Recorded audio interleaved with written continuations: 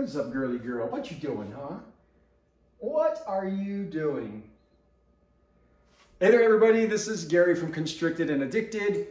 I've got Maggie here, and today we're going to talk about reptiles and education. Stick around.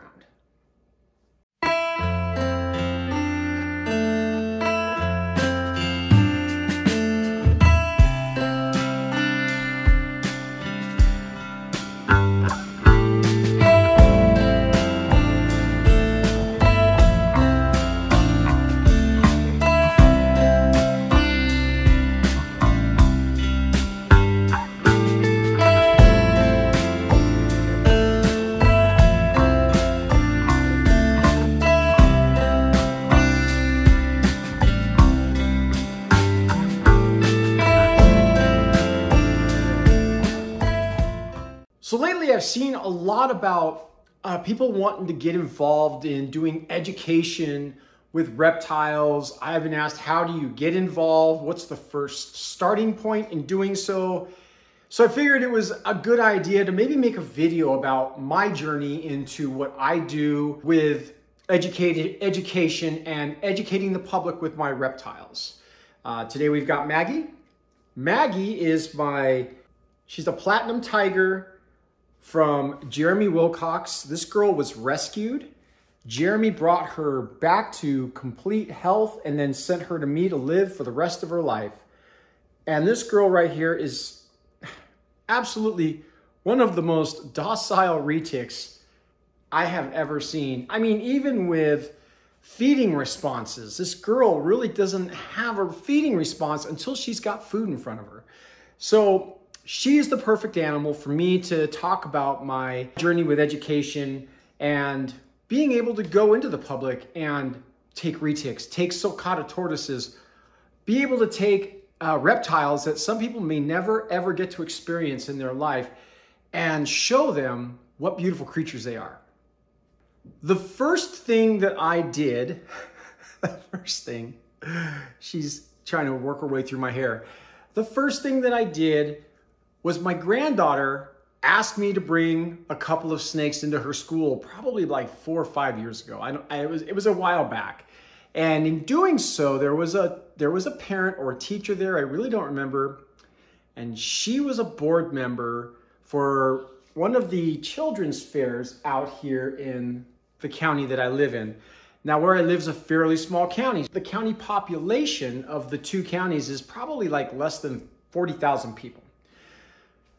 So Calaveras County had contacted me and asked me if I was willing to bring some snakes in, and they were going to provide me with a booth. It wasn't going to cost me anything to do it. And I thought, I really didn't have any experience other than what I had done with the children in that school. And I started to do some research. I started to look online, and I really thought about, what am I going to bring to this event here that is going to be, you know, worth the children being excited, worth me being excited, and maybe in the end, educate somebody about reptiles in general. At that point in time, Emma was probably about 9 or 10 feet long, and we brought Emma. We brought a couple of sulcata tortoises. I brought my Solea reticulated python. I think I brought a slew of snakes, and I really learned something from that first experience. And the first thing is that when you bring reptiles to any sort of event, you are going to be the main attraction. Whether you have people coming by and wanting to take pictures with your animal, whether they want to talk to you about reptiles, they're fascinated by it, or they're simply scared. But what they'll do is they'll come by and they will just be fascinated that someone like you or me or maybe their child is handling this animal without any fear. Then they start to walk through their own fears. But what I learned from that first experience is that you've really got to tailor the reptile to what you're doing. Bringing a large reticulated python to a children's event, in my opinion, is probably not the smartest thing to do, because most of these kids, they want to handle the snake. They want to touch the snake. And Emma's a perfect example and a perfect reticulated python for that.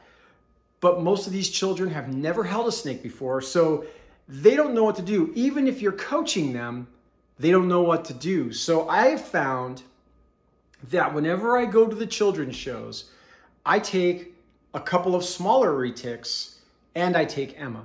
And Emma is really just for show only because, again, she's a very large animal and I do not want anything to happen.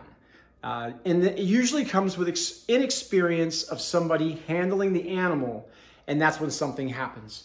But if I hand this animal over to a child, chances are they're going to have a good time. They're going to have a good experience. They're going to be able to listen a little better because this animal right here is way more manageable than a 12, 13 foot reticulated python. I brought the tortoises with me, and the tortoises were a big hit because the kids could get down there, and we always bring like cactus, or we bring some alfalfa or something for them to feed the tortoise. That really engages the children with the animals. It gets them some fascination points and some wows, and they're just really like enthralled that they get to sit there and feed a reptile. Now, don't bring any food to feed these guys. That's not a suggested thing. But what I have found is that the smaller the children, the smaller the snakes. I've also learned that it's me. I want to have a big snake there. I want to have that wow factor from all the kids going, oh my gosh. And after doing a few shows, what I've learned is that they get just as much wow factor out of the smaller snakes as they do the bigger snakes. So tailor your show, your animals, tailor them to the children that you are catering to. The experience for everybody is going to be better if you do that. So in my experience with going into schools first and then being asked to do a county fair, we got to do a lot of interactions with people at the county fairs. Now, we do 2 county fairs. We have 2 counties that are very close to each other, the Amador County Fair and the Calaveras County Fair. Both have children's fairs, and they've already booked me for this year, which is really nice. Last year when we went and did it, it was amazing outside. The weather was beautiful. It was like 80 degrees. It was perfect for the snakes. One thing to always remember is when you are doing a show, whether it's in April or August or December, make sure that the animals are properly taken care of. Meaning that find out if you get asked to do a show, find out where they're going to put you. Ask them if there's a place to plug in thermostats and heaters so that you can keep the animals warm. They're cold-blooded animals. It might feel warm in a building, but to them, it's not going to feel very warm. So we've got to make sure that we're protecting our animals at the same time we're educating people with them. Now, when I was doing the fairs, what would happen is you get a lot of interaction. I personally had interaction with Fish and Game. I got to do a little, nonchalant presentation with those guys. They had never held or seen a reticulated python. And they got to hold Emma, and they were just blown away how soft and how beautiful and how gentle she was. And they had also heard, this was right after the incident with the FWC had taken place. So they had heard of that incident, but they had never been exposed to the reptiles that we had brought. So the interaction with the public can range from law and county officials right down to school teachers, and then like right down to Girl Scouts, right? Because that's what we did a couple of weekends ago. We had the Girl Scouts come up to our booth at the Amador County Fair, and the animals impressed one of the children so much. I believe the term she used is she had been bugging her since that fair to somehow get an event so we could bring the snakes back. And they did an axolotl themed Girl Scout event in Amador County, and they invited us to come in and bring the snakes again, or bring the reptiles, not just the snakes, but bring the reptiles. And it was just an amazing thing. One of the things that took place at that event was the girl's mom, who had invited us to come out and be part of this event, was deathly afraid of snakes. She had an incident take place with a ball python in kindergarten where they lined all the kids up in a circle, and I guess the classroom had a pet python, a pet ball python. They actually made everybody sit in that circle while that snake crawled on everybody. And she said it terrified her, and she's had a dislike for reptiles since. Her daughter, on the other hand, has loved reptiles her whole life. So the interaction with my reptiles and her daughter allowed her to see that they weren't these scary creatures that she was introduced to as a child. At the end of the day, she was touching the Burmese python, Gigi, my Burmese, and then she held her.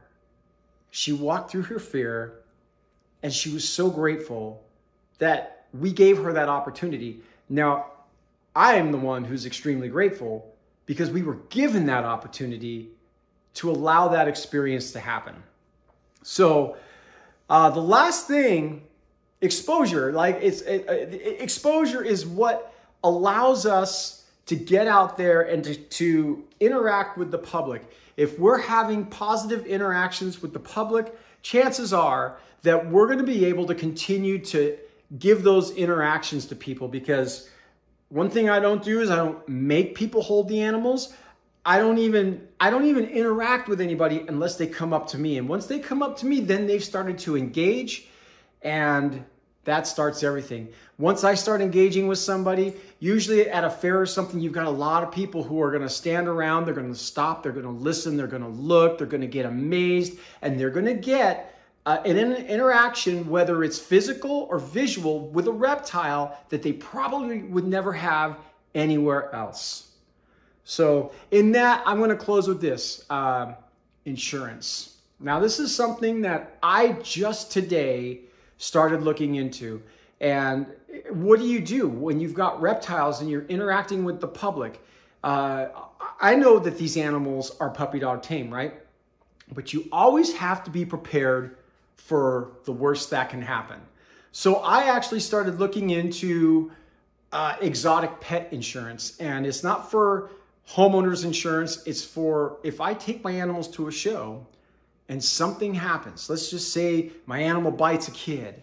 You know, first of all, I want to make sure that the child is taken care of, or the person, whatever happens, that they are taken care of. But I also want to make sure that I'm taken care of.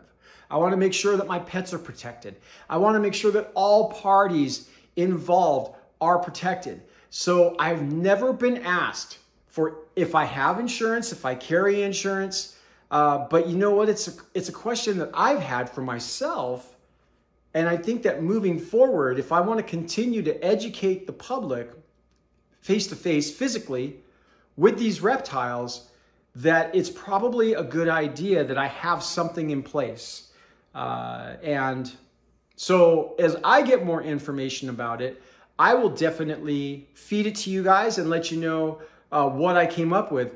They called me back tonight, and it sounded like it's not going to be a cheap thing. So I don't know if it's because I mentioned the size of Emma or the amount of reticulated pythons that I have, but I was kind of getting this vibe that it's going to be more than car insurance. So like I said, we'll find out. I actually did go through my homeowner's insurance. They are the ones who found an underwriter that said that they can do this. So I went to the internet, I went everywhere, and I could not find an insurance company that covered animals in the manner that I am looking for.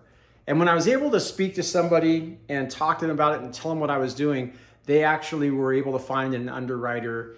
They're preparing a quote for me. So I don't know what this is going to cost. Anyways, guys, we'll keep it coming. I appreciate everybody that's subscribed to the channel. You guys are awesome. You know, I'm going to do more. I'm going to put some more content up. Let's get some more subscriptions on here. Let's get some more likes on here. Let's get this video into the hands of people who need to see this, right? There's a lot of people who've been asking me questions about education. What do I do? And I don't have the most elaborate answer on what to do and how to be an educator, but it starts somewhere. And if you can get into your schools and maybe do a presentation with a school, talk to a daycare, where what you want is exposure. And once you get the exposure, then you're going to be able to get into the next realm and into the next realm, whatever that might be. For me, it was going from the schools, and then I got asked to do a county fair. So, and now the public really does know me as the snake guy. They know that if they need a reptile, or if they want to learn something about reptiles, that they can get a hold of me and I can be there. So I hope you guys enjoyed the video. We'll talk to you soon. Thanks.